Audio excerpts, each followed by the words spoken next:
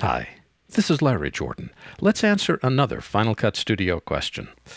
Aviana asks, I never thought this would happen, but one of my little slideshows was accepted as an official entry in the Idlewild Cinema Festival. Congratulations.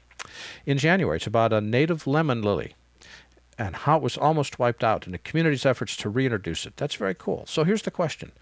She wants to create a DVD for projection in a movie theater. The source material is high-res still images. What's the best FCP settings, project and sequence, to make the project look its best on big screen? First, convince them not to take a DVD.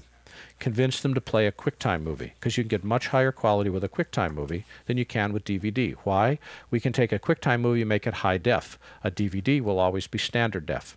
A DVD will always be interlaced, even if you don't want it to be. A QuickTime movie can be interlaced or progressive.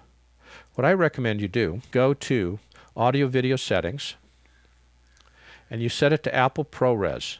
Apple ProRes, and depending upon what the projector resolution is, and here you need to check with the theater, most projectors will only be able to project an image of 1280 by 720. Some may go up to a 2K image, but you need to check before you create the file, because if it downsamples, you're going to be better off downsampling yourself.